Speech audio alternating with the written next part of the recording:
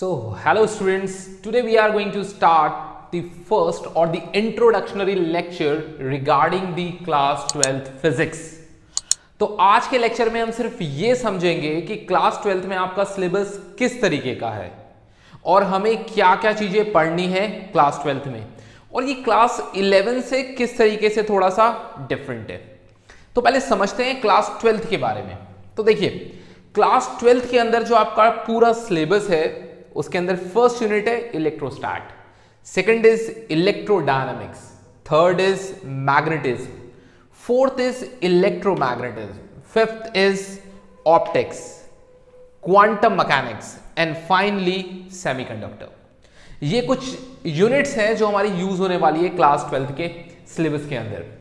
तो आप इनिशियली इस चीज को समझिए कि आपने जो भी क्लास 11th में पढ़ा है वो क्लास 12th में कहीं भी कोरिलेट नहीं करेगा। क्लास 12th जो है वो इलेक्ट्रो मैकेनिक्स के ऊपर बेस, जो आपकी क्लास 12th है वो इलेक्ट्रोमैग्नेटिज्म के ऊपर बेस है पूरी तरीके से। इस वजह से आपकी क्लास 12th 11 से कहीं भी कोरिलेट नहीं करती है। इस चीज का आपको फर्स्ट ध्यान रखना है। तो जिन लोगों के क्लास 11th के बेसिक्स काफी ज्यादा वीक हैं तो उन्हें भी परेशान होने की जरूरत नहीं है, बिकॉज क्लास 12th के अंदर आपको सिर्फ और सिर्फ इलेक्ट्रोमैग्नेटिज्म पढ़ने को मिलेगा आपकी फर्स्ट बुक के अंदर। सेकेंड बुक के अंदर हम मूव करेंगे ऑप्टिक्स के रिगार्डिंग और क्वांटम मैकेनिक्स के रिगार्डिंग। तो अब थोड़ा सा डिटेल में सिलेबस को समझते हैं कि क्या क्या चीजें हैं यहां पे। देखिए, सबसे पहली यूनिट है आपके पास इलेक्ट्रोस्टैट। तो सिंपली इलेक्ट्रोस्टैट हमें बता रहा है जब चार्ज स्टैटिक, इसका मतलब रेस्ट पे है, तो जब चार्ज रेस्ट पे होता है उसे हम बोलते हैं इलेक्ट्रोस्टैटिक्स।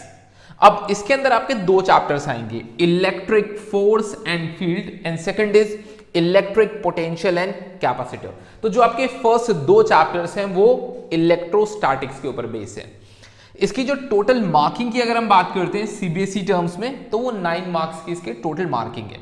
सो दैट मीन्स ये जो कवर होंगे इसके टॉपिक्स वो 9 मार्क्स के आएंगे आपके बोर्ड के एग्जाम्स में। Now the next one is electrodynamics. Electrodynamics it means charge जो है डायनामिक्स मतलब मोशन में है, और जब चार्ज मोशन में होता है तो उसे करंट कहते हैं। सो दैट मींस हमारे पास जो थर्ड चैप्टर आएगा वो आएगा इलेक्ट्रिसिटी। अब ये चैप्टर जो है ये 7 मार्क्स का होगा आपके बोर्ड पॉइंट ऑफ व्यू से, और ये आपके फिजिक्स का थर्ड चैप्टर होने वाला है। अब आगे मूव करते हैं मैग्नेटिज्म की तरफ। अब यहां पे जब आपने इलेक्ट्रिक का पार्ट कंप्लीट कर लिया तो मैग्नेटिज्म स्टार्ट होगा। मैग्नेटिज्म के अंदर आपको दो चैप्टर्स मिलते हैं, first is moving charge magnetism, second is magnetism and matter. First is moving charge magnetism, second is magnetism and matter. ये आपकी जो फिजिक्स की बुक है उसका chapter number 4 and chapter number 5 होने वाला है। इसकी टोटल मार्किंग जो है वो 9 मार्क्स की है। देन फिर नेक्स्ट आता है आपके पास इलेक्ट्रोमैग्नेटिज्म। अब इलेक्ट्रोमैग्नेटिज्म का मतलब हम इलेक्ट्रिक और मैग्नेटिक दोनों को साथ में लेके आएंगे, और यहां पे हमें कुछ चैप्टर्स पढ़ने हैं, EMI electromagnetic induction, AC alternative current and electromagnetic wave. ये 3 चैप्टर्स हमें पढ़ने हैं। तो यहां तक हमारे फिजिक्स के 5 चैप्टर कंप्लीट होते थे। तो यहां पे 6, 7 और 8, और ये तीनों चैप्टर्स जो हैं उसमें से ईएमआई और एसी 8 मार्क्स का है, और इलेक्ट्रोमैग्नेटिक वेव्स जो है वो 4 मार्क्स का है। तो यहां पे आपकी फर्स्ट बुक जो है वो कंप्लीट हो जाती है। तो आप देख रहे होंगे कि जो आपकी फर्स्ट बुक है उसमें हमने इलेक्ट्रोमैग्नेटिज्म और इलेक्ट्रोमैग्नेटिज्म, इसका मतलब पहले इलेक्ट्रिक फील्ड को समझा, फिर मैग्नेटिक फील्ड और उसके फिनोमेना को समझा, और फिर साथ में उन्हें आपस में कोरिलेट कर दिया। ये सब चीजें हम फर्स्ट बुक के अंदर पढ़ने वाले हैं। सेकेंड बुक स्टार्ट होगी तो हमारे पास आएगा ऑप्टिक्स, जो हमारी यूनिट आएगी ऑप्टिक्स आएगी, जिसके अंदर हमें 2 चीजें पढ़नी है, रे ऑप्टिक्स और वेव ऑप्टिक्स। तो हम यहाँ पे 2 चीजों को समझने की कोशिश करेंगे, रे के बिहेवियर को भी और वेव वाले बिहेवियर को भी, इस ऑप्टिक्स की यूनिट में। अब ये यूनिट जो होती है फिजिक्स की वो सबसे ज्यादा इंपॉर्टेंट यूनिट होती है, और सबसे लेंथी यूनिट भी जो होती है वो ऑप्टिक्स ही है। मतलब अगर सबसे ज्यादा टाइम कहीं लगने वाला है आपको फिजिक्स में तो वो ऑप्टिक्स में लगने वाला है, और क्योंकि हम इसमें टाइम काफी ज्यादा कंज्यूम करेंगे इसी वजह से जो इसकी टोटल मार्किंग है वो भी 14 मार्क्स की है। सो दैट मीन्स 14 मार्क्स हमें एग्जैक्टली बता रहा है कि कितना ज्यादा रिलेवेंट है बोर्ड एग्जाम्स के लिए। तो जिन लोगों ने सोचा है कि उन्हें बोर्ड में 95 प्लस मार्क्स लेके आने, उनका ऑप्टिक्स वाला टॉपिक बहुत अच्छा होना जरूरी है। फिर नेक्स्ट आती है सबसे सिंपल यूनिट फिजिक्स की, जिसके बारे में आपको पहले भी कुछ ना कुछ इंफॉर्मेशन होगी, वो है आपका क्वांटम मैकेनिक्स। इसके अंदर आपको पढ़ने को मिलता है ड्यूल नेचर, एटम, न्यूक्लियाई। तो जहां पे हम बात करने वाले हैं एटम के रिगार्डिंग और न्यूक्लियस के रिगार्डिंग, वो सब चीजें आपको क्वांटम में देखने को मिलेगी। तो देखिए ड्यूल नेचर ऑफ मैटर जैसे डी ब्रॉगली ने आपको बताया था, और आप लोगों ने केमिस्ट्री के अंदर स्ट्रक्चर ऑफ एटम पढ़ा होगा क्लास 11th में। उसके अंदर जो जो आप फिनोमेना पढ़ते थे लाइक फोटो इलेक्ट्रिक इफेक्ट, जिसके ऊपर पूरा बेस चैप्टर है आपका ड्यूल नेचर वाला, या फिर एटम के अंदर आप पढ़ने वाले हैं रदरफोर्ड के बारे में और बोर मॉडल के बारे में।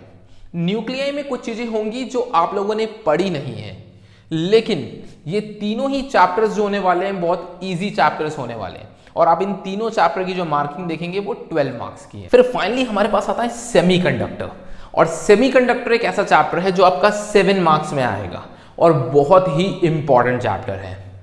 तो ये है आपका पूरा सिलेबस क्लास 12th का, और इसकी जो टोटल मार्क्स हैं आप लोगों को पता है 70 मार्क्स। तो 70 मार्क्स का आपका पेपर होने वाला है। अब कुछ और चीजें जो बहुत ज्यादा रिलेवेंट हैं उसे समझिए। आपका जो सिलेबस है, या आप जब एनसीईआरटी की बुक देखेंगे तो एनसीईआरटी की जिनके पास पुरानी बुक होंगी तो वो देखेंगे कि वहां पे आपके पास ये टोटल चैप्टर्स जो हैं वो 14 चैप्टर्स हैं, लेकिन एनसीईआरटी की बुक में आपको 15 चैप्टर्स मिल सकते हैं, क्योंकि उसमें एक चैप्टर और ऐड हो सकता है, कम्युनिकेशन सिस्टम। ये चैप्टर आपका लास्ट ईयर जो है वो हटा दिया था, तो इट मींस अब आपके पास सिर्फ 14 चैप्टर बच गए हैं। तो 15 मतलब एक चैप्टर कम होने की वजह से आपका सिलेबस जो है वो पहले के कंपैरेटिवली कम हो चुका है, अब उतना ज्यादा लेंथी नहीं रहा।